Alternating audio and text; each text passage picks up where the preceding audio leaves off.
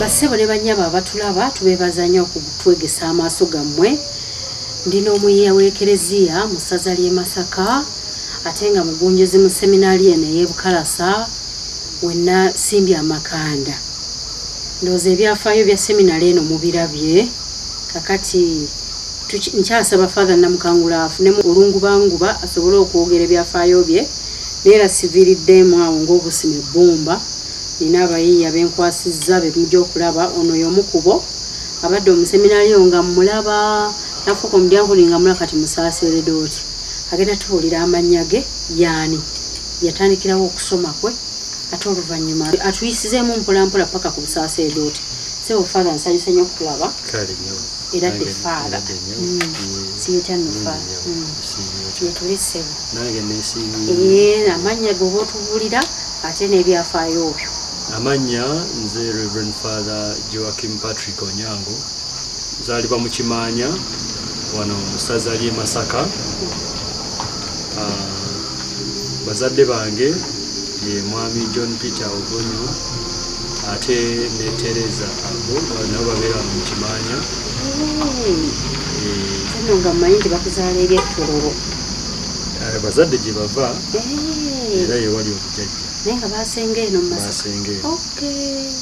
Yeah. Kakati okusoma kwange nakutandikira mu ssomero lye bayita Antrecho Primary School liri awo mu Masaka mu Old Kumbu. Likyaliyo essomero eryo. Otandikirayo mu mwaka ogwa 98.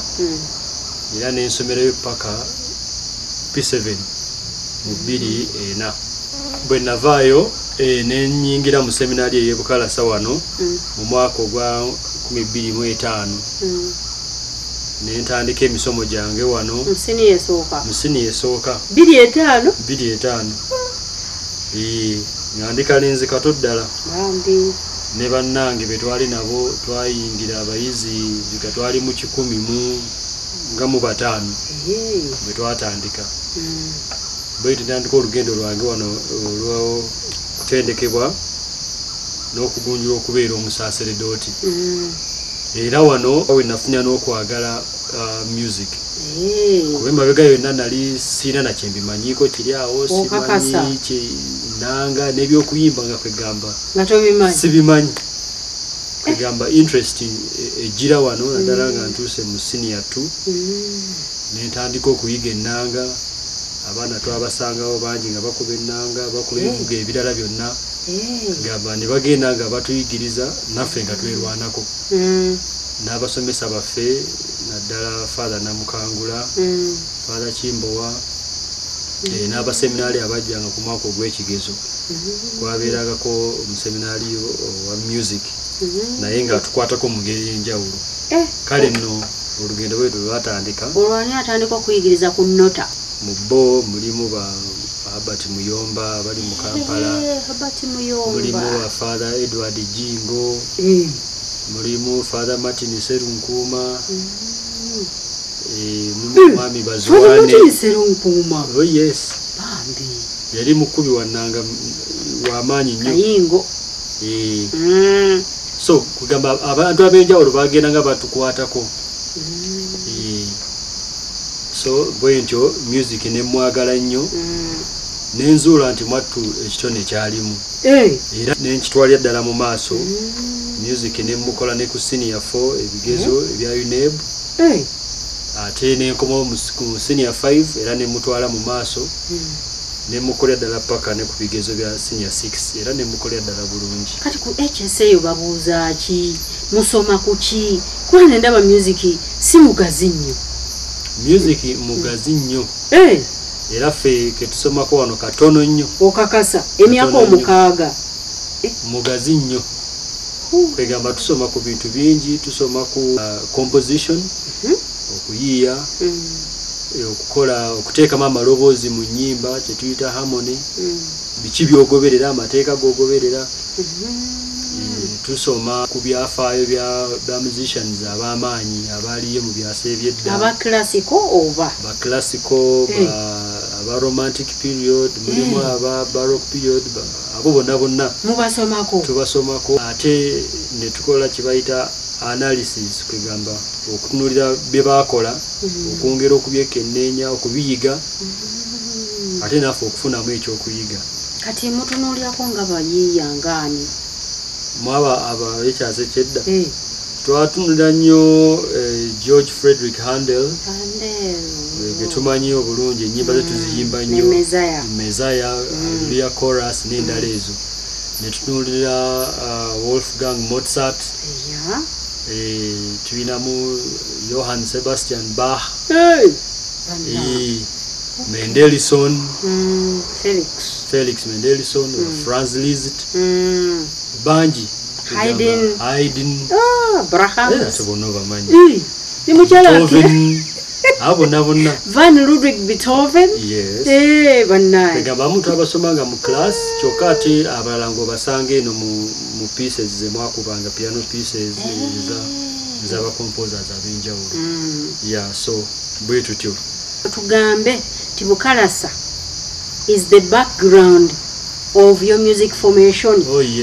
Kugamba we wakuzibudde amaaso na buli kimu ekya music kukalasa seminary kwamba ndowooza nasooka okugirabira nti efaanana bweti erina amapeesa ameeru erina amaddugavu erina flats erina sharps byonna asooka kubirabira wano ebivuga bino ebyekinnansi endingidi byonna wabirabira wano kubirabira wano nobeera ne interest eyiga interest ejja gwe tolinaako nti ono menta wange era njagala mulabe olw'okuba mumanyi era mwagala nze yampaliriza okuyiga music n'okuyiiya era menta wange ye father namukangula kubanga yansomeseza era nekyendi yanfudde kyendi ne mu bino ebyokuyiiya mwekola nnyo era so muli baana ba father namukangula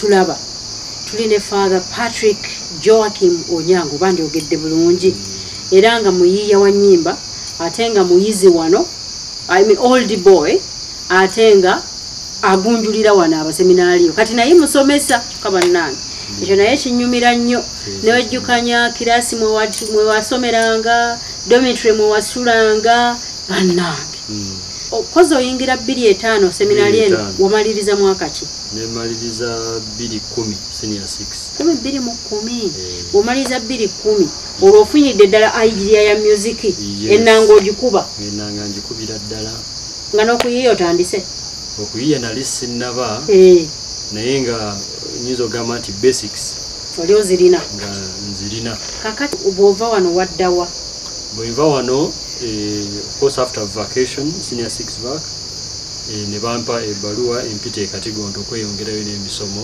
gya filosofia wano ogenda olimba neiba waneomba neiba wano abalala bwe batagenda Katigondo balagawa balaga Alukurum eggulu kwegamba balina kuwa ebbaluwa okulaga gy'olaga sigwe yeronderawo nti wangi ebbaluwa ejja buzi kakati netukuwadde eno oba eno kati awo n'ogenda n'osoma filosofia nensoma filosofia entuukayo eyo n'omalayo emyaka emeka e Katigondo awo emyaka gyali 3 gyokka gibeera 3 olwo mubeera mu kasoko njeru oba wano tukozesa kasoko njeru wano temwambalya ddala kasoko wano tewabeera kasoko babeera mu white and black trouser kati bw'omaliriza e Katigondo olwo ofuna ebbaluwa endala ekutwalawa kakati awo ng'ofuna ebbaluwa okusookera ddala bakuwa bye bayita emiruka egy'obusomi n'obuweereza ng'ovudde wano kati emyaka 3 kasita ogimaliriza nga bakuwa emiruka kitegeeza oba ogenda ku budyango olugendo luba lukyaliyo banna ne bakuwa emiruka kakati emiruka egyo egy'obusomi n'obuweereza bwe bagikuwa kuba sikyateeka nti olumaliriza bagikuwa olusi bayinza obutagikuwa ne bakusiibula oba ne bakugamba ogira olindako tukwetegereza kale nno olina okubanga ebisaanyizo obituukiriza okusookera ddala emisomo ng'ogiyise bulungi okweyisa obulungi nga balaba ddala osaanidde call okay bw'ogifuna ate n'ogenda ku mwaka ogw'ekigezo gye baba bakugabye mu parish yonna ye pastoral spiritual omala okufuna emiruka ng'olyoka ogenda ku pastoral bannange abamu bagenda ku pastoral naye ng'emiruka tagifunye n'agifuna oluvannyuma nakyo kisobokera ddala kitegeeza watafunye emiruka tasobola kusembeza nga batakkirizibwa kusembeza ate n'okusoma ekitabo ekitukuvu mu lukuŋŋaana olutukuvu si buli museminaliyo nti asoma ekitabo osobola okukisoma naye wabeerawo oli omutongole ddala kereziya gweba ekakasizza ng'oyo agenda kukola ki egy'okusoma obusomi n'obuweereza kati era nga naye ajja kusoma ekigambo kya Katonda kati nga ajja kusembeza oyo waabeera yali badde asoma ekitabo ekitukuvu olukuŋŋaana oba mu mmisa oba wonna bano abalala baali badde bayambako buyambi kati awo wafuna emiruka omwaka ogwaddako n'ogenda ku pastoral ngenda ku pastoral work n'omukolera wa mu parish gye bayita Sanje eri mu Kyotera kakati awo nga tonnagenda eri mu seminariyo ndala nkulu nga sinnagenda osooka kumaliza mwaka ogwo gw'ekigezo era nga weguli nti gwa kigezo ne balaba oba ekigezo kiyise oba ne balyoka bakutwala ewalala either gaba national seminary oba Kinyamasika annange kubanga ate abasentimbaga bo bakumalira ddala emyaka gyabwe 8 8 okay nolyoka ogenda kati eyo gyofunira obudyankoni emisomo nga pastoral ewedde n'osomako emyaka 3 omwaka ogusatu webuggwa n'osaba pastoral bweggwa ogenda ku seminariyo n'osomayo emyaka emirala 3 n'osoma emyaka 3 bwegiggwa n'osaba okufuna obudyankoni gwosaba tebakikukaka oyinza okugamba ati saagala era olina okukireka mu buwandiike mu handwritten with your signature gwosaba nti kati nsaba nfuna obudyankoni bali ne balaba oba osaanidde kati ze baluwa ziri ze baba balinda nga tulinda busaseredooti oba bagenda ne bazifulumya ne babakkiriza era oba togirina tofuna obusaseredooti si bwangu tebutuukikako bannaye naali bufunye nze sisuubira bannaffe abatuuliza era abatulaba tubeesiima nnyo kuba tuti ffenna nkyali ne Father Patrick Joachim Onyango mugunjuzi wano ku seminariyo ey'ebukalasa era nga muyeeya wa nnyimba abadde atuyitiramu byonna byayiseemu bwe yamaliza senior 6 yagenda e Katigondo wali ate baamuyita n'agenda n'amalayo emyaka 3 ate n'agenda ndooza pastoral ate Essanje ate bwe yavaayo n'alinda ndooza ebbaluwa endala emutwala ku seminariyo ziri enkulu asooke afunireyo obudyankoni n'obusaseredooti obusaseredooti bannange tebufunika era bwe tufiirwa abasaseredooti tuba tufiiriddwa nnyo one of the most educated people in the world are priests nze bannange nkimanyiiko subjects ze bakola zokka buli kimu bakibasomesa that's why omusaseredooti afuluma gwe oyinza omugamba naye nga muto mu myaka bannange baba basomye era nga bamanyi and they know all counsel buli kimu baba bakimanyi nolwekyo abasaseredooti twongere okubawa ekitiibwa ate tubeesige ate twongere okubatuukirira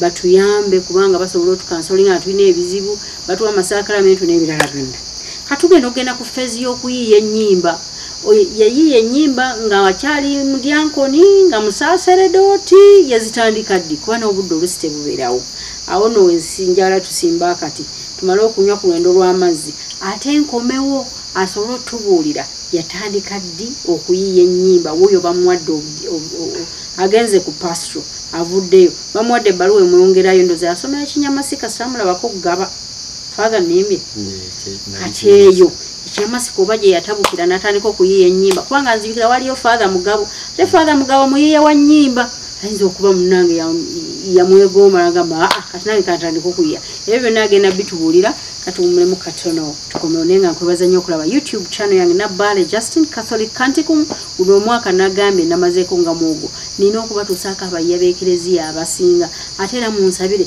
sobole okuwandiika ekitabo kubanga bannange okuva mu nsi nga siwandiise ku bayiiya bannyimba nja kuba muyaza amaanya nnyo I will be so unfair so nsaba obudde Mukama abumpe mufune tusobola okuwandika ku baana battu bano abatukoledde omulimu ogw'ettendo. Meanwhile nga bwe nsaba Father Namukangula Mukama amuyamba asuuke ate asobola okuppa ku byafaayo bye. Bassebo ne bannyabo abatulaba tubebaza nnyo naddala okwekuumira ku YouTube channel yange Nabbale Justin Catholic Canticum.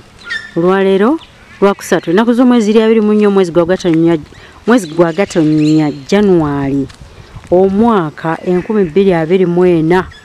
Abamu ku mmwe kati abatunudde wano mumanyi wendi bagamba nti our alma mater bannange ate yatuuseeyo ddeno wa alma mater bategeddeyo dda abamu abasinga abasomerako wano naye nga bassebo ne bannyabo siri walala ndi ku seminaariyo enkulu ennyo eweza emyaka 13 oba 3 si ndala wabula ye seminaariyo yaffe eya Bukalasa seminary ewolerezebwa Holy Family ekika ekitukuvu nga ndi wano n'oyo gwe mwegesa amaaso agenda obbabuulira ebimukwatako anti najze eno okubuuliriza ku Father Dr. Joseph Namukangula naye taliwulira bulungi kati ate nengamba sijja kuviiramu awo ng'obusima ebbumba wali abayiya b'ekereziya abalala bensobola ate okuinterviewinga ne batubulira ku byafaayo byabwe nga Omukama bwampadde omukisa ndi wano ne Rev Father ono gwe mumanyi obulungi abasinga is a musician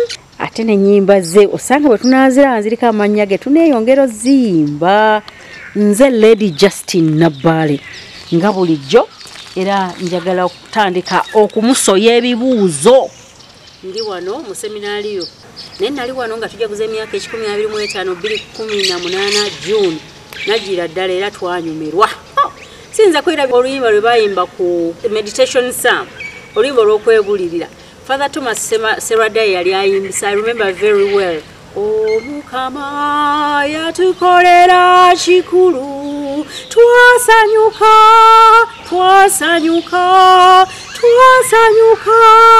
twasanyuka Father tamperekedde n'endooza teyaliiwo naye oluyimba lwatunyumira olwo kubanga aliwo ekitundu kye bagamba nti mukube emizira mukube eŋŋoma mukube engalo bannanga abaaliwo ne basaakaanya waliwo n'omugenzi Francis Xavier Kitaka era old boy here bannange yasanyuka nnyo twalina n'omumbejja gwe neerabiddeko bambi amanya naye Mukama muwe ekiwumula eky'emirembe yatufaako so twali bangi era yali omuyigiriza omukulu itabe Bishop omugenzi Yohana Batista Kaggwa ate nga ne yatuwa speech by then yali chairman Episcopal Conference yali His Grace Dr. John Baptist Odama owerinnya kwegamba ba Yohana Batista so basabo ne bannyabo wano wetu wentebedde wano bwenti amaaso ku gate ewali chapel ya Bikira Maria oba eklezia ya Bikira Maria gye bayita Lady Chapel bagiyita Lady Chapel not Ladies Chapel bannanga akona kayize kakati tuli wano ne Father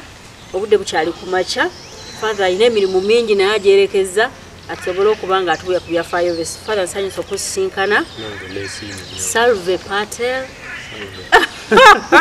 olulimi olwo nze lwagala nnyo ndwegomba odduyiga era ngenda ngegenya bwentyo Father nsanyusa nnyo okusinkana wano ku seminaari and I'm happy oli wano ate nga fometa ate nga we wayita kwegamba oba owulira otya wejukanyako mu klasi mwatuula rektawo oba ye yali aliwo kati bafometers bo kati otuula nabo ne mukanya mu staff room ne kugamba kiyitirivu nnyo obubeera owulira otya awo naye gamba ntowazibwa kyokka nempulira essanyu nti ate abangunjula nti ate kati ndi nabo era nkakasanga nabo babeera abasanyufu okulaba omwana yayita mu mikono gyabwe ate nga naye afuuse ensonga ate nze kyenjagala ku katuli kyobwetowaze mubawo ekitiibwa nga bafometa bamwe naye mutuula ne mwogera ku ddiiro oba wani ne musaaga bannange kiyitirivu so tobeerawo nga biseera okankana nti ate ono tica wange yansomesa ate nze kanti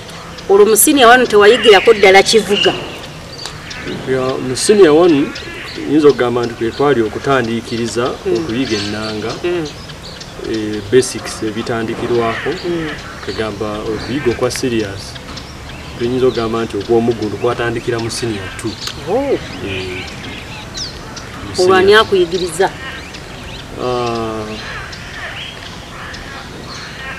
yawe Brian yapaako ku basics netutandikiriza ne munnange omulala mwami Tone Nsubuga kati yali Tone Nsubuga yagenze mu America. Omusajja oyo agobadde akuba ennanga. Katonda wange mbadde sinakitegeera. Tone yagenze mu America. Oyo classmate wange twatandika bambi. Era bwe twatandika ennanga from scratch from zero. Era ne tugenda nga tweyigiriza mpola mpola. Ne tutandika bwe tuti. Kati n'abalala ne bajja nga batuwa kugamba bakuwayo bu tips nti kola bwoti. Father Jingo Edward abo Father Martin Serunkuma. Father Martin Serunkuma wano yali muyizi by then. Yali muyizi. Twajjira yali mu senior 3. Bambi. Kati n'okugukira ddala by senior 4. Yes, by senior 4 olwo nizo gamba ati nga ntandikiriza Katonda kubanga mu bigezo byo tukola mubeeramu okukuba ebivuga ebizungu omuli ennanga violin oba trumpet mulimu ku bigezo ebyo. Kati ogikubira ddala nga examiner akulaba. Yes. Oba olina okukuba nga examiner waali ate era n'akuwa obubonero okusinziira ku ngeri gy'oba okubyemu. Bannange buli mwana yenna senior 5 alina okuba nga alina ekivuga kyakuba. Oba ne violin nayo. Violin, flute, recorder. Kyonna ekivuga oli kyabalonze okukuba. Kati wano oluyimba lwogenda okuba mu practice. Mwogenda okolamu ekigezo balikuwa wali ku lupapula. Kati baba baziweereza baweereza ma pieces nga zino okukola emyaka nga 3 oba 4. Egamba kiba kitabo ng'olondako gy'owulira nti osobola n'ogitegeka ate oluvannyuma n'ogikubira examiner oyo abeera azze ye kati abaako byanoonyaamu mu ebyo by'oba okubye ate n'akuwa obubonero. Naye oba ekigezo tekiriikinze mangu okuwa n'oyitamu ndaba ebintu biba kuseereza ligenda mu gariya. Nedda si bwe kiri. Ng'omanye piisi gy'ogenda okuba n'ogipracticingira eno. Bwe bibeerera nga olabira ne mu festivals nti ennyimba bakugamba nti balonda lw'oyagala.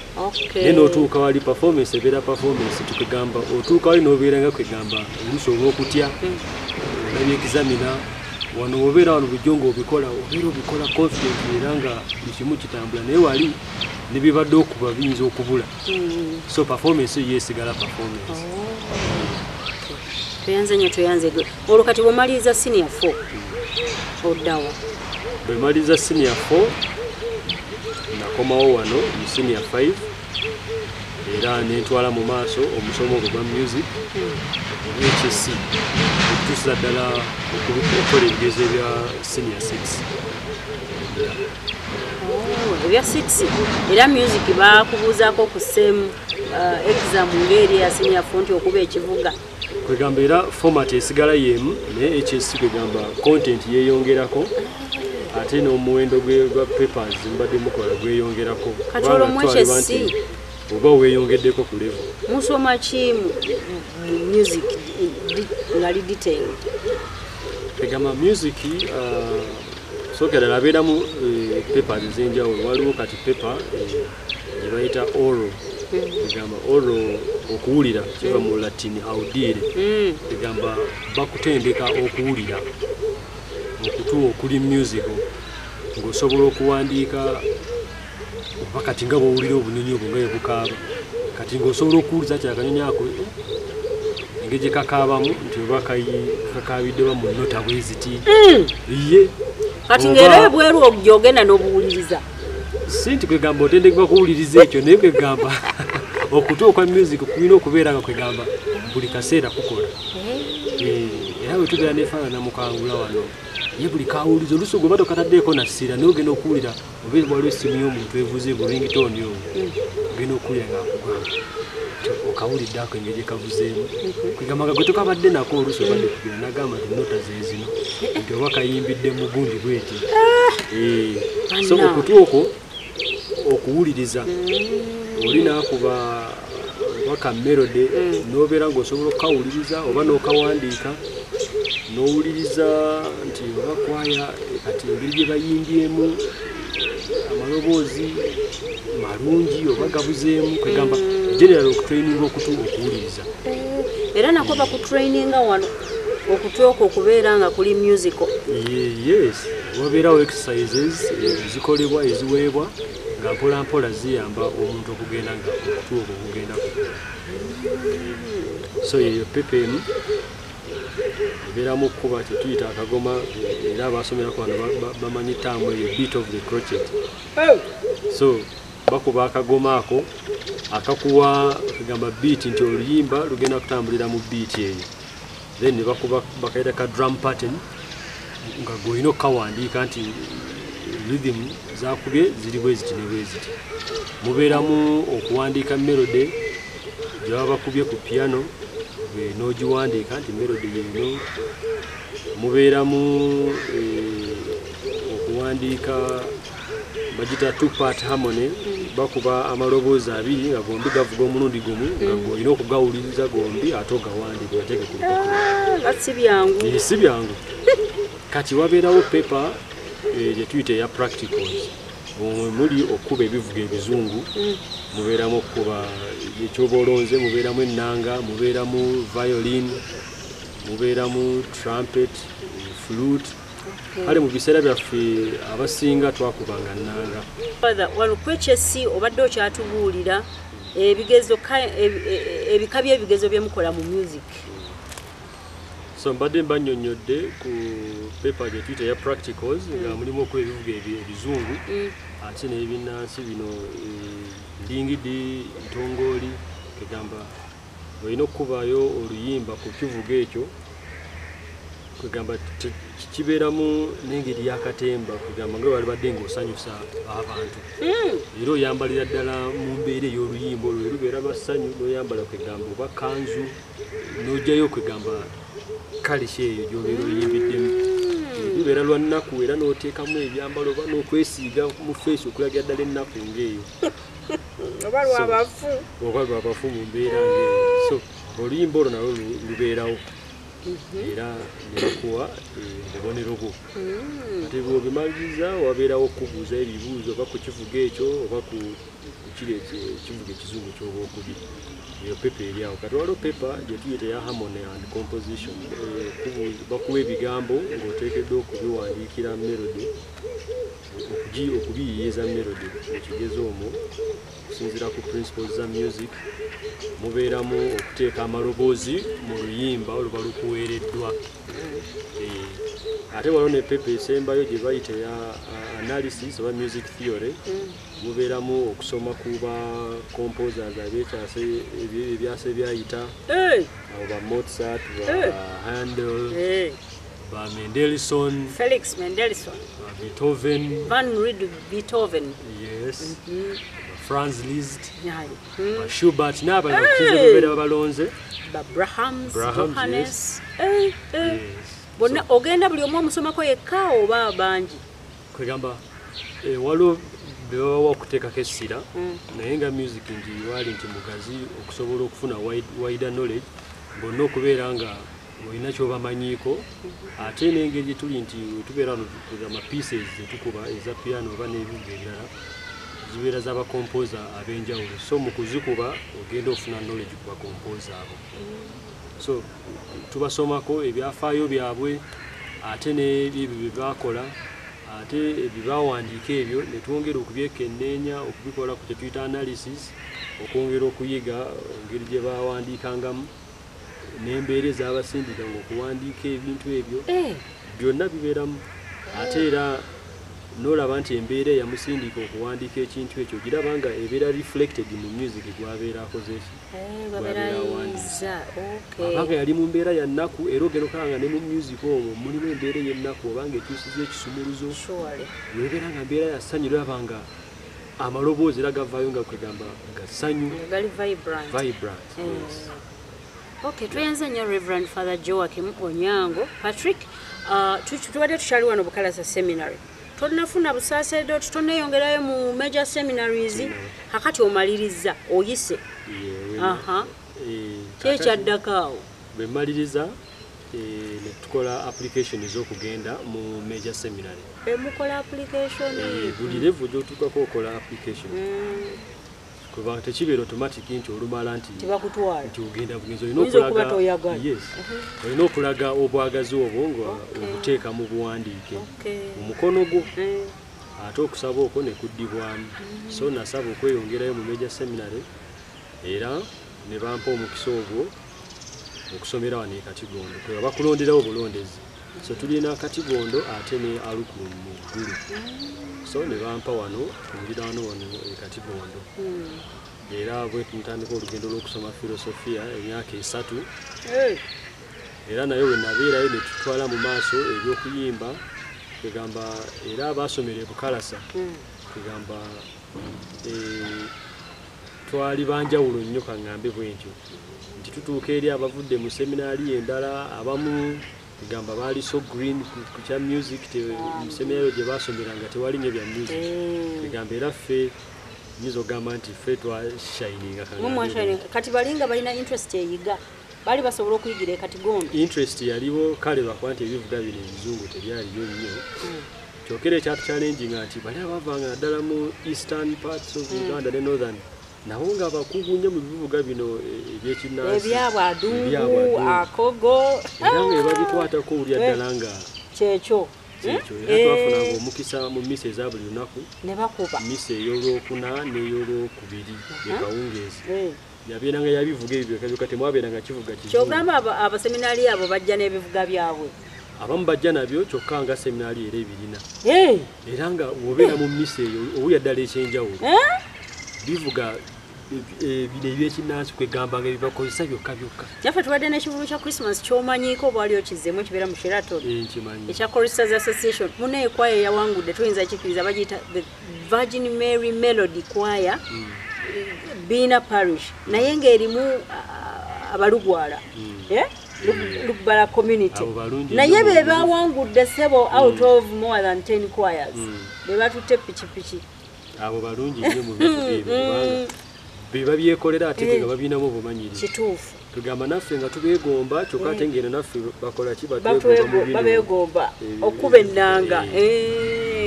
So ne tugenda mu maaso abasobola okuyiga abatonotono mu bivuga ebyaliwo abo bayiga. So olugendo lw'emyaka 3 nalutandika mu 2011 boto filosofiya n'omumaliriza n'ofuna diguri yo 14. Diguri wagifuna wano? Diguri ey'e Roma kozi eya Urban University.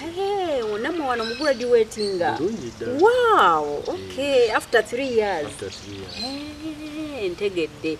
Kati olwo bw'ova wano bwenvaawo Katigondo wabeerawo kye tuyita pastoral spiritual year omwaka ogw'ekigezo ogwokuna gubeera ogwokuna nomale kyalibadde nti oli agugendako nga afunye emiruka gye tuyita emiruka egy'obusomi n'obuweereza bw'omaliriza era najjo okola application kugamba owaayo okusabako eri omusumba akukkirize ofune emiruka egyo era n'ofuna okuddibwamu emiruka egyo ne tugifuna ate ne tugenda ku mwaka ogw'ekigezo. Nze omwaka gwange ogw'ekigezo nagukolera mu parish ey'Essanje mu Kyotera. Kati omusumba aba takumanyi rector ono oba spiritual director yakwogererayo kati era bafometa bwe tubeera nabo abagunjuzi baffe be batusemba kuba be babeera bawangadde naawe be bakusomeseza be bakumanyi era be batakusemba tosobola kukola. Wali wano naye waliwo ndooza mu ebiseera ebyo nga Munsinya Severus Jumba asomesa wano? Unfortunately nze nasanga amaze okuvaawo. We nasomera wano yali muwanika wa Wessaza. Okay, muwanika Wessaza ly'e Masaka. Okay, ate na oluvannyuma n'afuuka omusumba. Yasooka kufuuka vika general n'afuuka omusumba.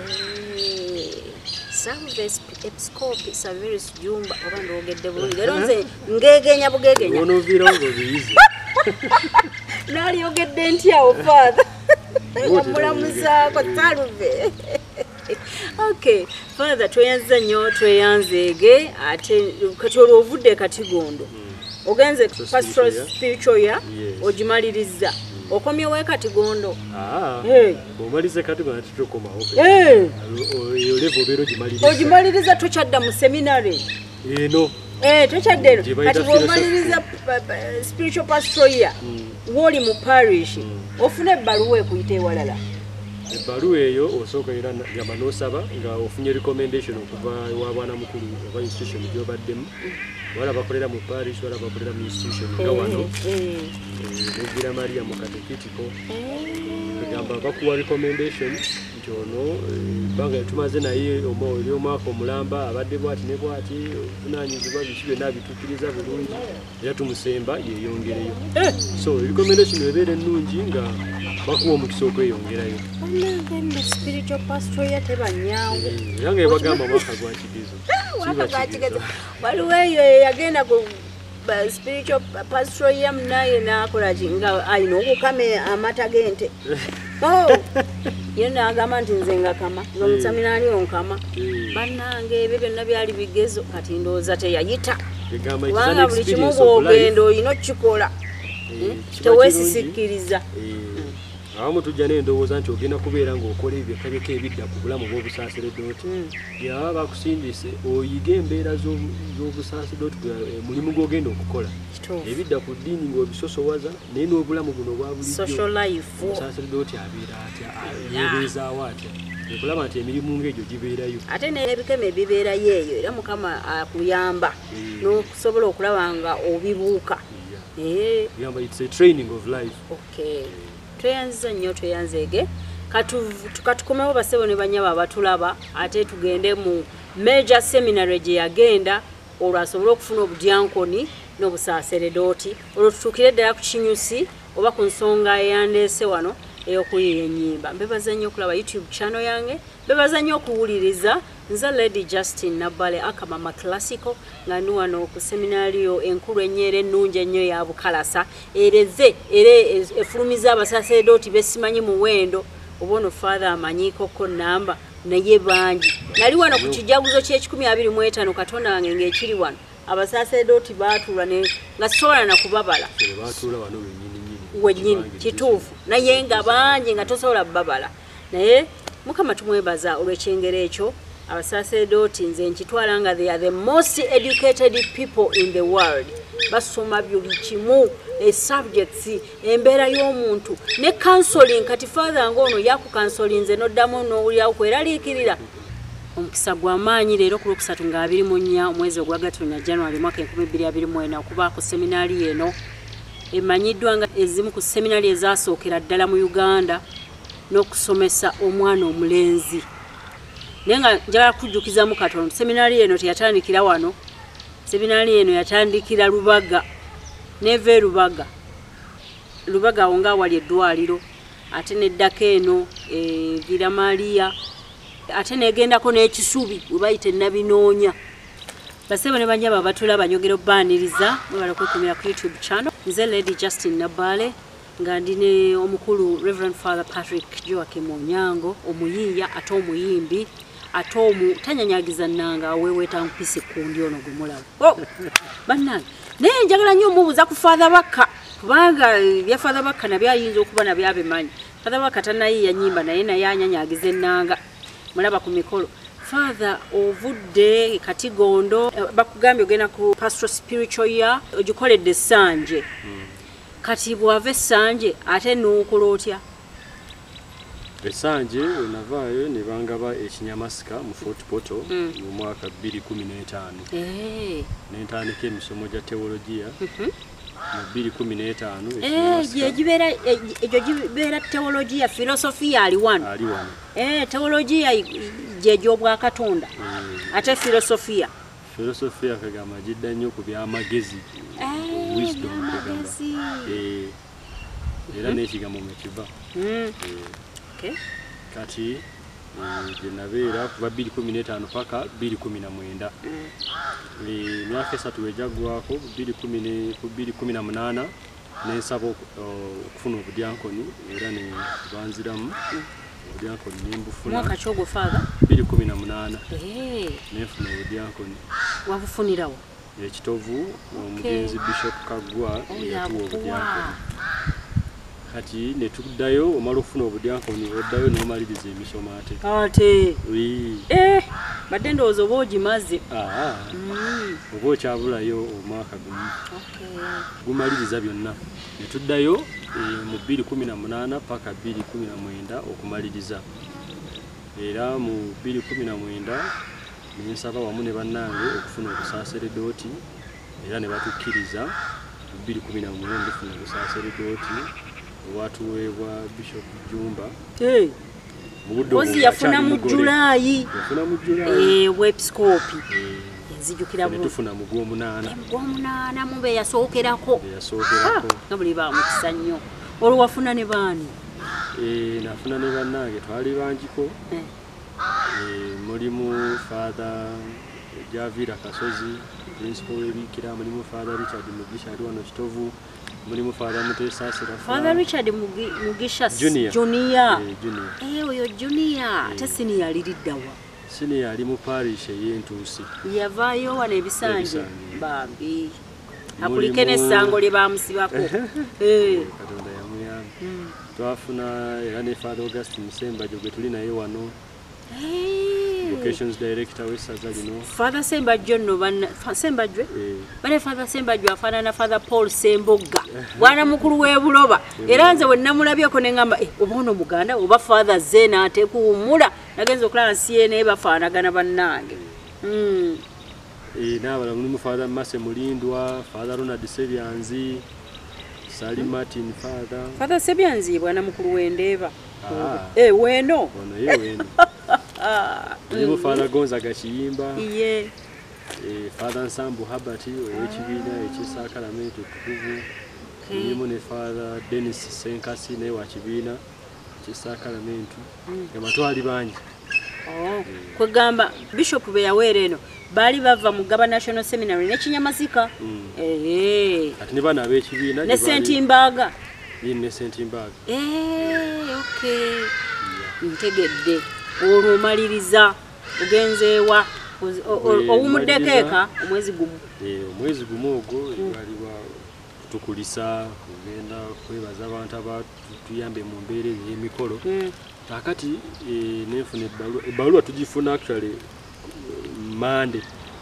Tufuna lwa mukaaga enkeera Sunday ne musoma emmisa yammwe ey'okwebaza gye batayita first mass bwe bangolola. First mass ebeera yenyini gy'ofuniddemu eno eba yakubiri oba yakwebaza.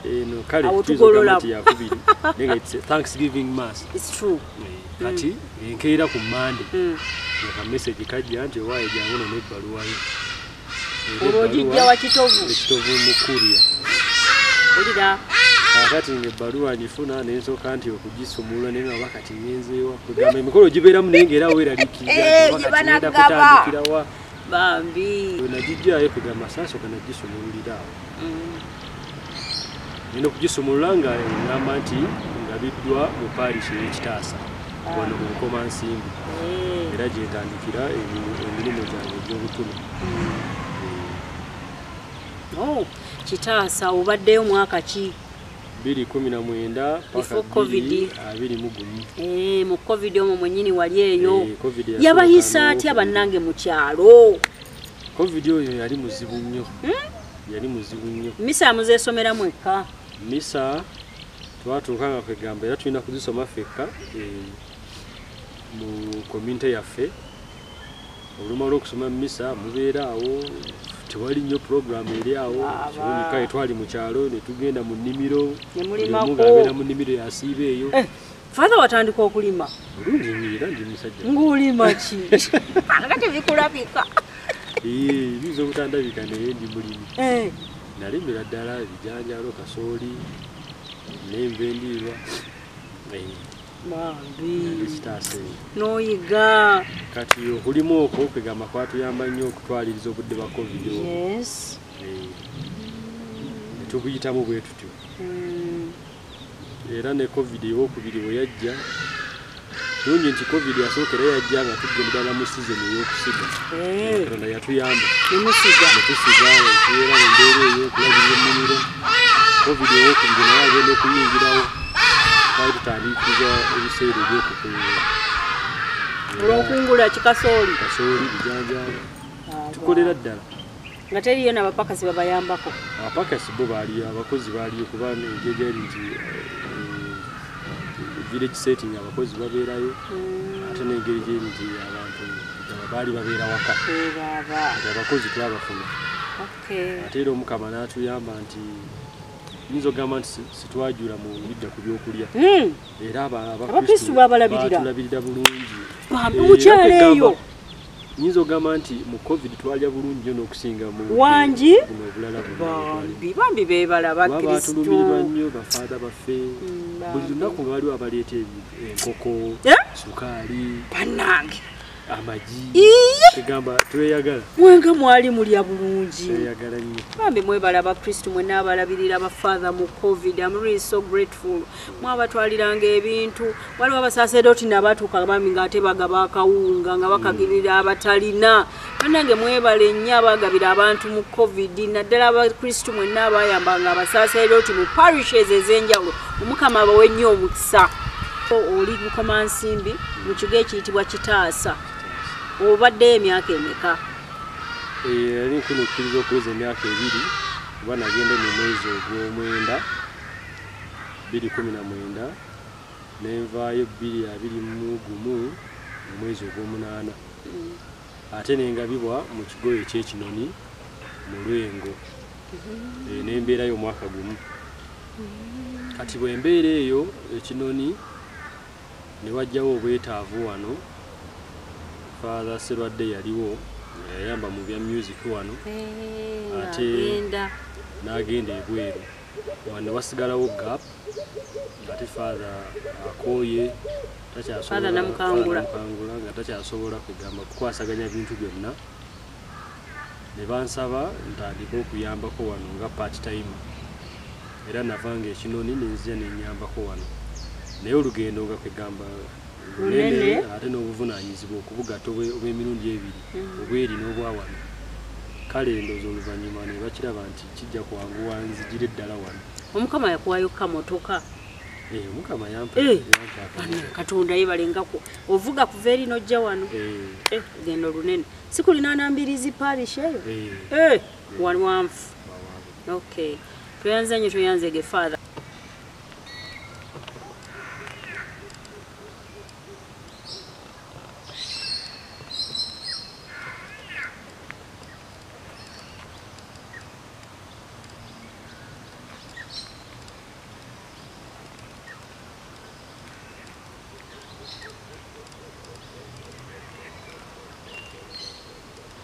Basebo ne bannyabo tukyali ku Mighty Seminary yemmanyi obulungi yatandikibwawo mu 1893 kati ng'egenda kuweza emyaka 131 beddu era nga rector wa seminari eno Rev Fr Francis Diselles oba bala baliyita Disels Mugerwa leero akuza olunaku lw'omuwolereza we oyo Francis Diselles umuyozaayoza loza seminari yo yamweno mugiraba the Mighty Seminary etuzaalidde abasasedooti 1000 ndina omuyiiya w'ekereziya si mulala mugenda mulaba naye ng'eyo chapo gye mulengera eri ku gate chapo ya nyaffe Bikira Maria Lady Chapel, not Ladies Chapel but Lady Chapel nga eno ye yaweebwamu omusasedooti eyasooka yali muwalabu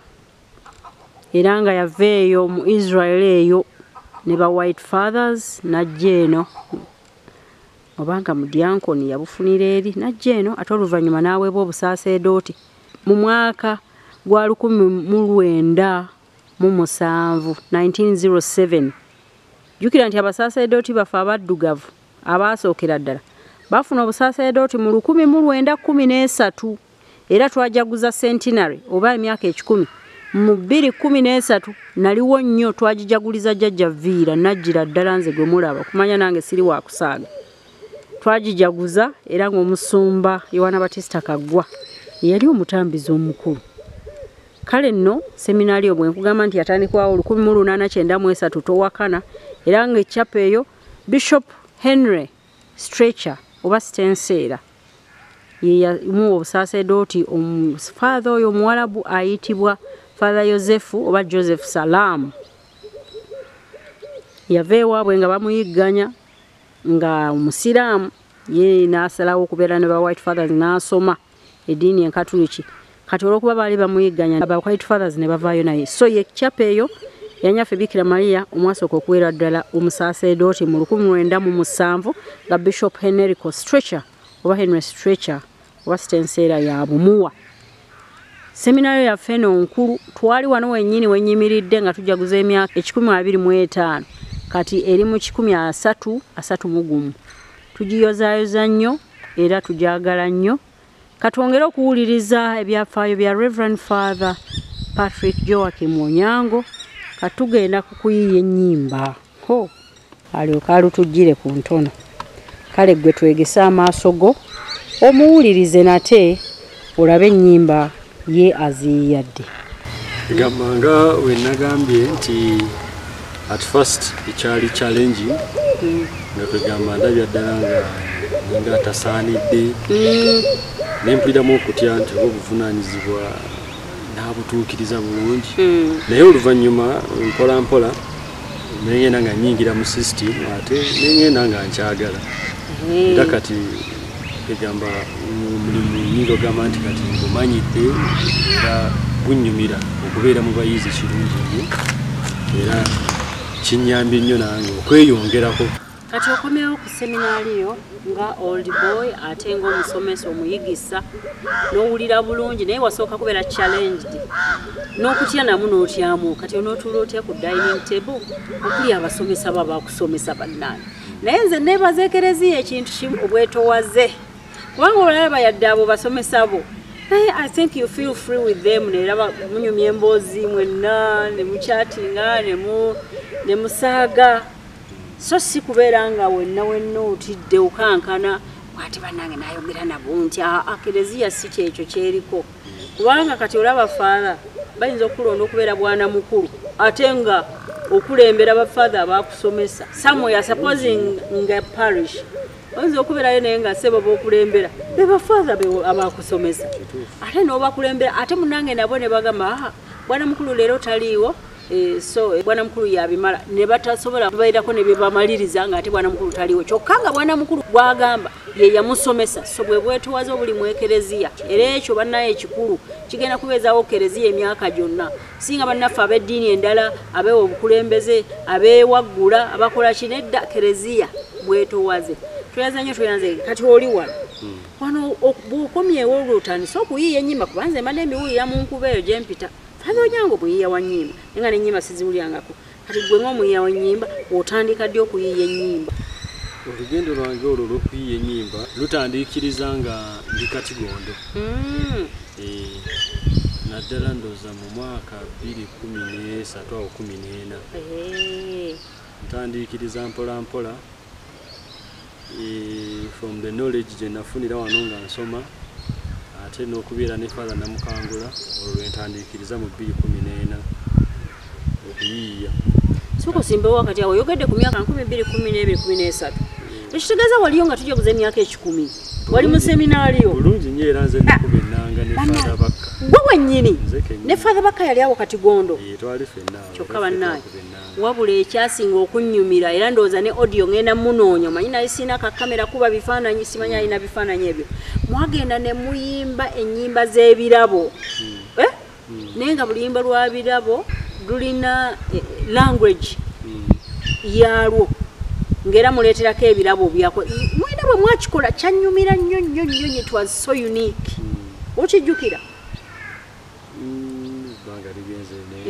Nze nno kati nzijjukira myaka si mwaka 2013 nzijjukira mwayimba bulungi you are so organized naye audio yo muyina manya ntereka ojja kumutereeza ntereka bifaananyi byokka bye sirina naye audio mulina emisa yonna njirina nayina kalikoda kange kakayenje ako mama ng'okwata bukwasi bwoti bannaki tuva wala ffe tuva wala Father nga toyina na kasente n'okubeera nga naye ng'ojja kakwata naye ng'ojja kutuusa ku bantu bye bawulira Oh, so wali wano. Wanyumira ne Father Thomas Seradan mujjukira okubeera awo yali ayimba. Mwamaliriza mwenna. Ye yakusooka okufuna. Ne yansooka. Tujje Bukalasa twabasanga mu senior 4. Akati nagende Katigondo. Najja wano ku Pastoraka abajja ku Pastoraka wanonze ngate ntandika Katigondo. Ate tudame tusinkana ekinyamasika. Asanga ye mudyanko ni mu mwaka ogwokunanga ng'atandika obwaka. Okay. Tuli ku lugendo lw'okuyiiya ennyimba ze yatandikira Katigondo bw'atugambye. Aha. We natandikira we Katigondo. Kuyiiya ennyimba zange ezasooka. We nagenda ku Pastoraka. Era ne mbeera nga mpola mpola nkola omulimu ogwo nabeeranga mu kwaya nga Sande era nempandiika zabbuli ezo olulimi olw'okwebuulirira kwaya lweneyimba bwentyo mpola mpola nentandiikiriza era nga ne mu kwaya eri eka gyenva Ekimanya waliwo kwaya gyenjimu era gyenkuliddemu gye bayita Blessed Sacrament Choir Kimanya. Mbeera mu mpumula mbeera nabo bakubira ennanga ate n'okubatendeka kati ennyimba zange zempandiika era be basooka okuziyimba egamba era ezisinga naziwandiikiranga bo ate abalala be baziwuliranga nga balyoka bazitwala n'ewala. Kati mwaka ogwo nalala 2014 we nali n'abakwaya abo nga ndaba tutawaana nnyo okufuna naddala oluyimba olw'okwebuulirira. Oluusi ekiddibwamu ekyo bakisoma busomi oba ne bateekawo oluyimba olwefaananyirizaako ng'amasomo oba ne bateekawo okugamba lubawulire olubanyumira. Kati ne mbagamba lwaki tetutandiikirizaako mpolampola okubeera nga tuyimba zabbuli tunaamalako nakyo mbagamba tukigezesa ne ntandiikiriza mpola okubeera nga mpandiika zabbuli ezo eza buli Sande era bwe twatandika okukikola kyabanyumira nnyo era ne bafaada abasomanga mmisa eyo eya ssaawa 5 Ekimanya awo ne basomanga mmisa eyo nga balaba ekyenjawulo nti kwaya eyimbya ddala oluyimba olwo ate nga lwe lwennyini olwa Sande eyo ne bakyagala nnyo nange matu ne kimpa amaanyi.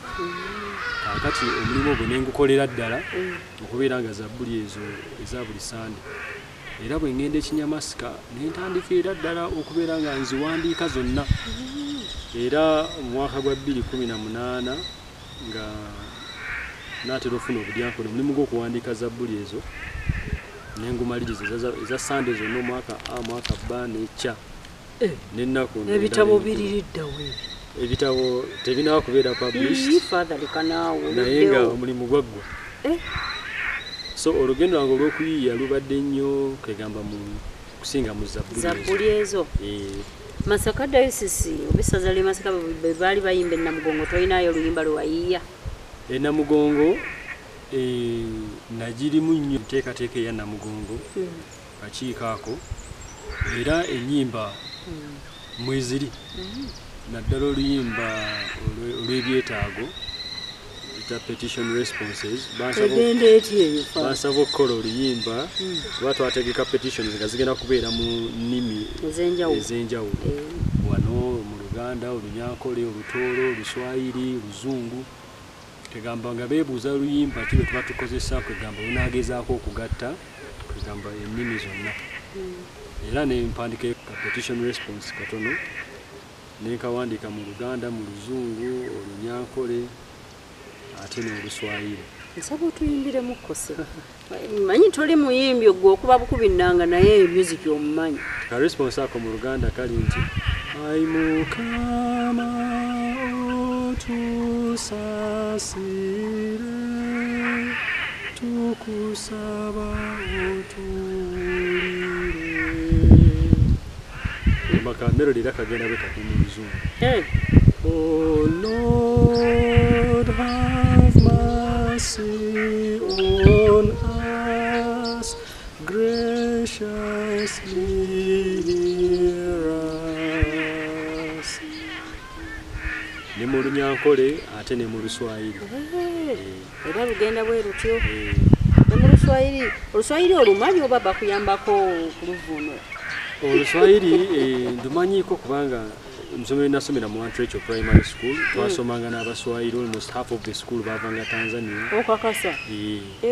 Kati ne wane bukalasa ba classmate bange twalina ba classmate balinga mukaaga musanvu nga bavatize. Kama interaction eyo nabo nagenda picnic ebigambo by'oluswayiri. Abasaserdoti abo bali wano bafuna abatize oba baddayo? Tebafuna oluvannyuma babivaamu. Bano bagenda mu birala. Naye nga bali mu Uganda? Abali waabo. Baddayo eri? So bado kyabuuza ku Namugongo mulimu n'ennyimba zinateekamu maloboozi. Kugamba olugendo lw'okuyiiya luno siyiza buyiiya zange naye ate matu ngenza okulaba nga ate omulimu gwensinga okukola kugamba kutereeza nnyimba z'abalala. Kye tuyita okuteekamu harmony oba arrangement. Ngaani gw'oteereddemu? Kati oluyimba lwe twayimba e Namugongo ndabye abantu balwagala nnyo ennaku zino lwe bayita oyakiira egimitoojo. Mukama oyakiira egimitoojo. Oluyimba lwo terwalina maloboozi? Saalabako lulina maloboozi naye bwe twatandika Namugongo ne tugamba nti tukole ekigamba oluyimba olwo nga lulungi era bwe natandikira ne ndikola olwo ne lubeeramu amaloboozi abantu ge bagamba nti malungi era balwagala nnyo.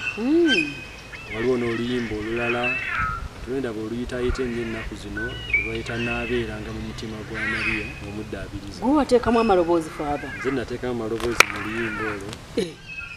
Aba Cherubim Chamberchoral kwe kugateekamu kwe ku luyimba.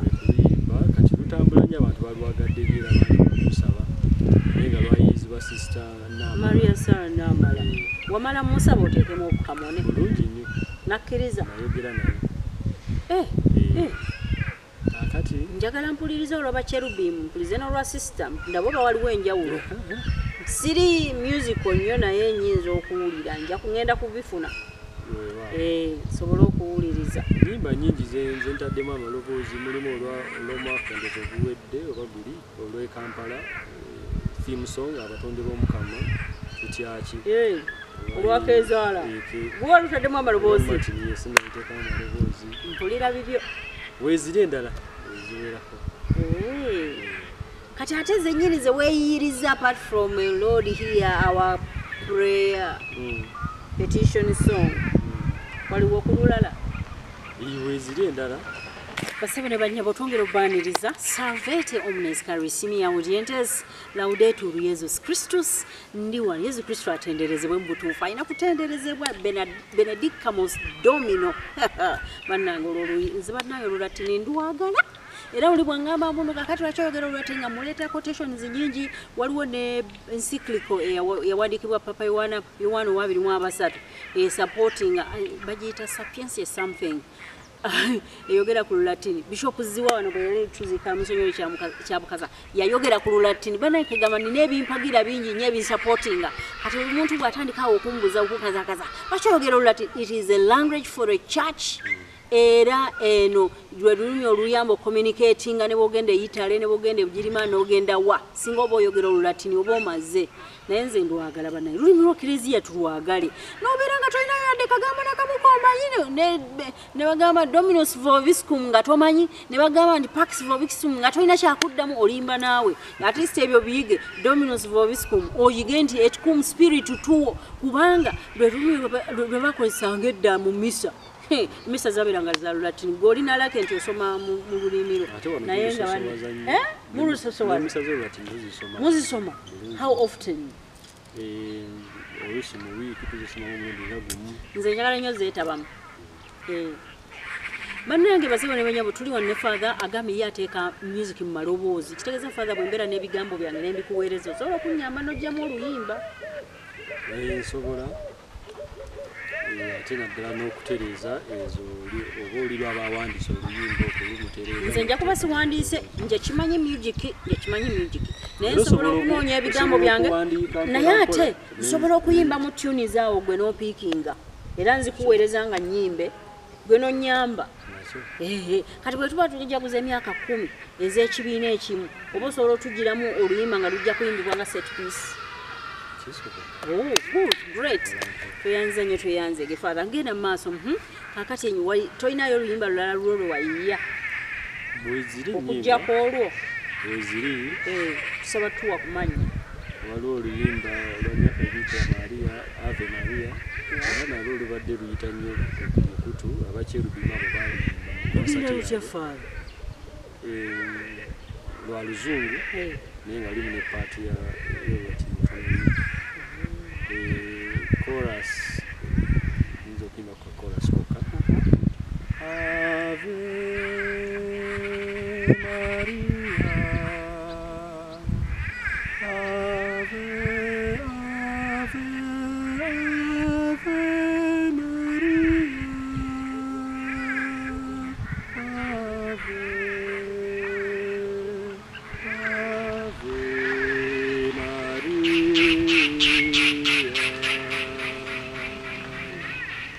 Ave kati n'olwo nalwo composition yo nja kulufuna nti bwenzanya interview yo nina okubeera n'ennyimba zo ate sineezo father z'otaddemu amaloboozi naye zojja zimpeereza composer yono naye gw'otaddemu harmony. Yes father. Tuyanze style ki gy'okozesa okuyiiya? Well, style sijja gamba nti obeeno naye nga basically ndi mu liturgical music. Kozesa nnyo ndi nnyo mu tuyita homophonic style tukegamba n'ennyimba zaffe eza bulijjo hymns zino za kuteekamu maloboozi ng'olwo lwenjogeddeko kyokka era n'entonotono eziri mu polyphonic style nti amaloboozi gayingira ono najja bwe gatyo basically ndi nnyo mu hymn style. Father, ani mentor wo mu kuyiiya ennyimba zino? Mentor wange ye Father Namukanga. Yekka. Kubanga yasookera ddala ye yansomesa ebintu bino era ne mu kubeera naye ne mu interaction muyigiddeko nnyo ekigambo ekyokuyiiya nti okuyiiya kuno tokeera bukeezi n'otula n'ogamba nti mpandiise kubeeramu kugamba okwetegeka neweebuulira kikyenjagala okuyiiya ebigambo nyinza kubijjawa mu bayibuli mu nyikiriza y'ekereziya egamba n'otula neweebuulira ku bigambo ebyo nti mbiteeka ntya mu luyimba egamba okuggyayo amakulu egamba ye menta wange nambeemu kati mukuba ennyimba z'abalala nga Father Kabuye naye era nyina bye muyigiddeko bidda ku by'okuyiiya era naye ennyimba ze zinyambye nnyo n'okwongera okukuguka mu kkubo ennanga oba twazikubanga wano ne mu bivvulu egamba tezikuleka kyekimu zikuleka oyinako weeyongedde. Nga bw'oŋŋambye ndowooza olinga zzeemu ekibuuzo kye njala okubuuza naye era kankikubuuze nti gwe tuni ze zizo zijjawa mu kuyiiya ennyimba? Mulimu abeebaka ne baloota ne bazuuka ne bawanika tuni ne baddayo, mulimu abawulira obunyonyi, mulimu kwegamba abafuna message direct from heaven. Kaŋŋambe kubanga ye kyagambirwa yatunuulyanga eri ku biire nagamba muwala we etini ogiwulidde ye najjamu oluyimba. Kakati gwe zo zijjawa? Kwegamba nyinza ogamba nti zetyuni ebiseera ebisinga mu kuwuliriza ennyo ennyimba z'abalala egamba immediately nti nfunamu ka insight nange neŋŋamba nti oba ka phrase oba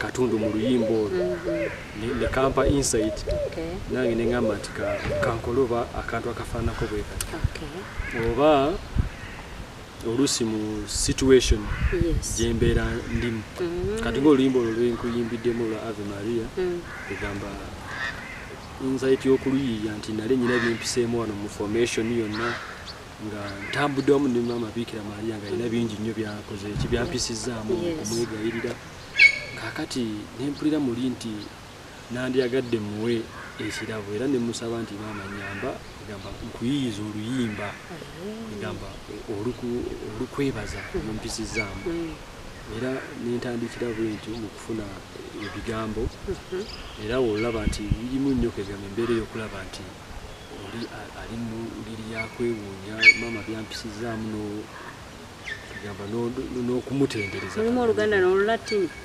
Mulimu Oluzungu nakapaata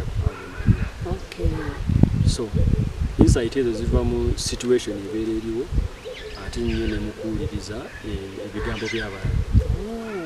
Kyokka era bigamba oluusi obeeraawo nobanga osiriikiridde ka insight ne kajja bigamba era nga father yatugamba olumu nti gamba melody zibeera mu bbanga oza nekyagambiddwa era yakyogerako melody zibeera mu bbanga nga zitambula zitikakati olina bubeezi kukola ki kulaba nti yiyo n'ogibaka ng'olwo ogijje mu bunyonyi ogijje ku nature okuseefa ku nature oza n'okulowooza ennyo kuno n'okusirika awantu ojambi yabeeranga nnyo mu kibira eyo era okuyiiya omuno n'okubeera mu environment egamba nga musirifu terimu nnyo bikukyankalanya era obudde obulungi ennyo nze nange era nekyenjigira kufaanana mukanga okuyiiya budde bwakiro eyo ensi yonna esirise ensi yonna esirise essaawa 9 akasirisa ako begamba kayamba nnyo omukama akogereramu katonda yeebale tweyanziza nnyo father tweyanzeege wakayiya ennyimba mmeka si nnyingi nnyo wanzijjukira nziyinza okuba nga 15-16 naye zisinga ntereeza zino ennyimba ez'abalala ennyimba 16 zezizo personally naye nga tunawulirizaako meka ku lwedio matu gyeziri wenafuna obusaasiro tunakola album a souvenir album nsaba era ndowooza nja gyetaagako esebo kwaliko ennyimba zange ntonotono amu bazikuba ne tuziyimba ekimanya ne wana abayizi baziyimba ati n'endala zengenda nteekamu amaloboozi n'arrangements kwaya mmeka z'oyimbisizza oba z'okubidde ennanga mpitirivu sizimanyi na muwendo okakasa sizimanyi na muwendo olabako enamugongo eyo oluusi namugongo namulimu nnyo okusinga ddala wano ekimanyeeka kwaya nzibaddemu matale eyo sanje ebigada bigamba parish nnyingi nnyo nzibaddemu nekwaya zaazo lukaya bisanje kyabakuza kijjukizo kwaya nyingi n'ez'omukampala eyo nyingi zembaddemu weyogerere cherubimu eyo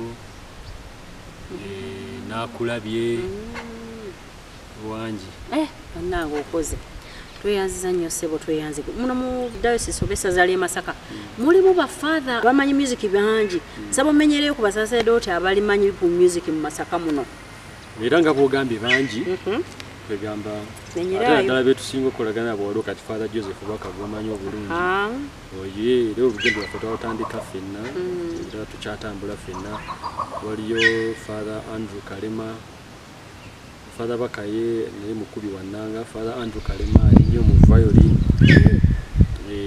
waliyo father Martin Sebukumo oyo naye wannanga waliyo father John Bosco Kabalo ali awo kitovu naye mukubi wa violin waliyo father Steven Wiyima ali mu Germany father Thomas Serwaddo oyo father Alex Seremba naye ali mu Italy eyo waliyo father Mukalazi John Mary waliyo omwandisi w'omupisikopi ali Katigondo wano waliyo father Elia Tumwesije kati religious advisor w'essaza father Kasekende Joseph bayitirivu tebawera n'abiri bokka bayitirivu ate father Namukangula yeete omumenye ne father Kimbowa abo bo bali mu kiti kyabwe bannange essaza ly'e Masaka ndoza lyeri kyatusinza okubeera n'abasaaseredooti abamanyi music yo ndoza basukka ne mu abiri bannange naye nga tukyebaliza omukama kubanga bonna bo batuukirako ebitone tebabikotoggera bagabanyako naawe father twagala okukwebaza obudde bw'otuwadde ndoza wali simanyi oba wali akategekeka naye njala kubuuza ebiseera bye eby'eddembe okola ki ebiseera byange eby'eddembe nyumira nnyo okuwuliriza music naddala organ music nteekako music oba ku YouTube okuwuliriza abakuba ennanga nembeera awo nga wawenywa kacaayi nga music eyo mutaddeko awo ate mu mizannyo oluusi ng'enako mu basketball ng'afunyeyo akadde nenzanyazannyamu kyokka era nyumira nnyo n'okulaba amakomero bakazanyiriza gamba relaxes noseka muko kyokka n'okutambulako okulambula ebifo kunyumira nnyo kituufu tweyanze nnyo tweyanzege basebo ne bannyabo kati tugenda okukomekereza program eno era njagala nnyo okwebaza Rev Fr Patrick Joachim Onyango olw'obudde bwampadde ate ngenda baleetera omuyiiya omulala nakinkumentawe Katonda nnyambe nakubedda n'akalulu nga mulabyeko katujje tweyanze nnyo Father Patrick Onyango olw'obudde bwampadde Father agenda kutusiibula nga tuwa obubaka ngaffe nga tannatusiibula Father oyogera ki katono ku copyright abantu music wekereziya bamutunda wajjenjero byasanga oli addira oluyimba lwa munne n'alukyusa kati nabadde kwaya jjo banabaddewa kwaya twadde tukola fundraising enkozi naye kwaya neyimba lugabani namugereka namugereka atuwa ebirungi kugamba beginning yayo lugabani namugereka abantu batandika ennyimba ne banoonyayo ebintu byabwe bye bayungako ne batandika oluyimba nga ate composer teyabiwandiika ekintu ekyo kituluma begamba ngera bogambye nti kyannaku begamba wano mu Uganda biteekerera copyright nga ziringa kwegamba eritakola wesanga nti ennyimba zaffe ate sizekereziya zokka nezino ez'ensi olaba nga nnyingi nnyo kwegamba abantu bazizanyiramu kyannaku kubanga oli ayiiyo oluyimba lwe aba alina kyeyagenderera oba n'okuluwandiika bw'atyo so nno ffeffe nnyini ffe tuteekeddwa kwegamba okwezimba mu disipulini eyo okumanya nti oli yayiiyo oluyimba lwe olw'ekitiibwa ate bwe mba njagala okubaako kye ndukolako kamala omusaba oba abo abali obutereevu ku nsonga eyo ey'okukuuma ennyimba ezo tuziwandiika tuzitereeza nze omu ku bo naye nyinza okugamba nti ebiseera ebisinga nsooka kwebuuza oba ku nannyini luyimba olwo nti nandyagadde kuba ennyimba kati nga nze zentereeza mba muyinayo omukolo nga mwetaaga okulukola kyokka nga olaba nti oli oba oliawo teyaluwandiika oba mumaloboozi obanga byetaaga okwongeramu kino namusaba nti katulukolerwa ku mutindo bago ogwa mukolo guno gwe twagala naye nga kikulu nnyo kwegamba ffeffe nyini okweteeka mu disipulini ennyimba z'abannaffe okuziwa ekitiibwa zibeere nga bwe ziri kyokka ate nga waliwo obwetaavu okukyusa ate okubasaba tweyanzege Father nsaba owe obubaka abatulaba era nga batuwuliriza naddala abawuliza ku Radio Sapiens wali bawadde bubaka ki okusookera ddala abawuliriza baffe ate n'abo abanaatulaba oba abatulaba ku channel ya YouTube sookera ddala njagala okusookera ddala okwebaza aba Radio Sapiens mukyala Nabbaale Justin omulimu gwakola abadde atunyumizaamu wano kegamba olabya ddala nga mulimu okwewaayo okw'ekika ekyawaggulu nze mulinze kwempulira nti abakubanze simanyi oba naali badde musobola kuba abadde atunyumiza wano nti kyenkana teyeebaka abeera alina okunoonya information abantu ab'enjawulo akole editing ate akole reflections eza buli lunaku ezo kwegamba era akabanga kazzeeko wano okubeera naffe wawummuddeko so tukwebaza omulimu gw'okola ogwo ate ne ttiimu yonna ekola ku Radio Sapiens okulaba nti abantu bakatona mubatuusaako ebifa kwekereziya ebifa ku by'ennyimba ate n'ebirala byonna ate namwe abawuliriza tubeebaza okwagala rediyo eno okugiwagira rediyo yaffe eyekereziya tubeebaza ate era mwongerere ddala kugamba era erinnyiro nga bwe riri Sapiensia kigambo kya Latini ekitegeeza amagezi wisdom kitegeeza nti rediyo eno etuwa amagezi etuyigiriza era mwebale nnyo okwagala amagezi ago that love for wisdom tubasaba era mwongere ddala mu maaso okuwagira entereeza zonna eza rediyo ne program ate n'okwongera okugiwuliriza era program terina siponsa emyaka gyonna 10 terina naye endala zirina siponsa omukulu ye Katonda omulimu agulaba naye twagalayo ne siponsa asobola otuvugiryamu akasente omukama ajja kumuzuula amiina basebo ne bannyabo nsaba atuwa obubaka nga bugenda eri abayiiya b'ennyimba oba ne ba music directors oba n'abayimbi wumba Father awo obubaka bwange eri abayiiya okusookera ddala okubeebaza omulimu gw'ettendo ogw'okuyiiya ennyimba ate ze tweyambisa okutendereza Katonda. Omulimu ogwo nno si gwa kusaaga, gulimu okwewaayo kungi, mulimu okwerekereza okulaba nti egamba kwaya zaffe zifuna variety. Mbeebaza nnyo abayiiya omulimu ogwo gwe mukola era mbasaba mugende mu maaso nga mukola omulimu ogwo. Obubaka bwange bwe nnyinza okubawa nti omulimu guno ogw'okuyiiya kugamba twegombe nnyo okweyongerako. Kugamba obeere nga buli kaseera olina k'osomako oba akadda ku by'okuyiiya oba ebidda ku bayiiya abalala, olabe engeri bo gye bakolamu naawe gy'osobola okukola ki okweyongerako. Kugamba obutaba contented oba obutabattira n'ekyo kugamba ky'omanyi oba ky'olina. Ate nga Father yabeera nga akikkaatiriza nnyo kugamba tomatira tokomaawo, don't be contented with just the bare minimum. So tubeere nga twegomba okweyongerako ate n'okwebuuza ku balala naddala abatusingako, kubanga buli we weebuuza oba no sharingako n'omuntu omulala ofuna bingi by'obadde tomanyi. So olumu wabeerawo oluusi embeera y'okubagana enkokola oba oluusi competition eyo etali nnungi. Sabe eyo tugyewale tukolere wamu kuba guno omulimu gwa Katonda ate tutwale mu maaso obwakabaka bwe. Tweyanze nnyo nga tonatuwa mukisa. Eno Masaka ali abayiiya b'ennyimba nga bameka? Masaka abayiiya b'ennyimba of course nze butamanya nti muwendo guno naye wakiri of course wano Father Namukangula tulinawo waliwo omwami Yiga Joseph tumanyi obulungi ennyimba ze tuziyimba naddala ekitiibwa ekitiibwa kibe mu ggulu emirembe n'essanyu essa. Tulinawo Father Bakoye naye ayetera okuwandiikayo bakwasi ndoza ayina ze yawandiika bafaada gye bali waliwo Father Kasekende yatukolere n'oluyimba olw'omwaka guno olwa Education Week. Wali omwami Bukenya Mugenzi Joseph kyagambiddwa tumwerabira.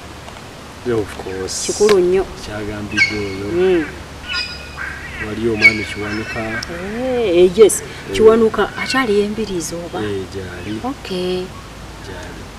Kale nga tweyanziza nnyo tweyanzeege Father obudde bumpadde. Kirungi nnyo nti wakomawo wano kwa Alma Mater. Tukwagaliza birungi byereere. Tukwagaliza n'okwongera okuyiiya ennyimba endala. Nze bw'oba oyiiyizza omwaka ng'ompita nga tuddamu interview ng'ate nga abantu bawa ekipya.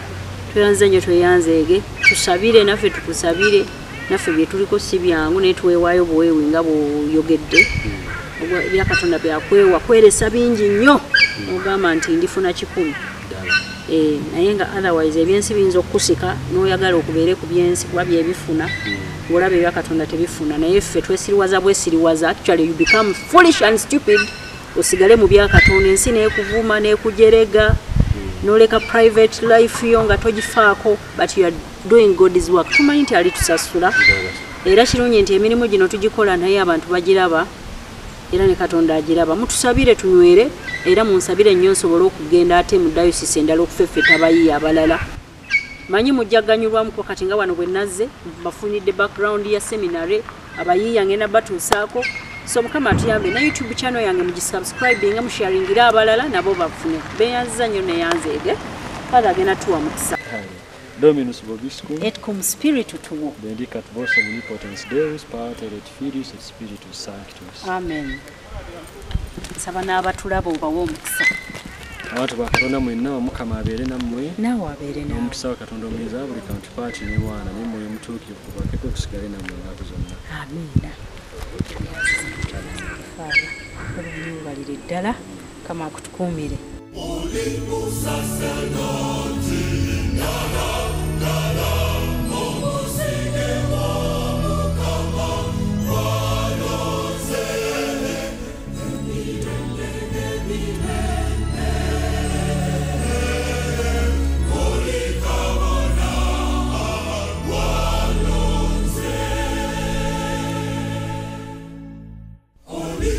Sasa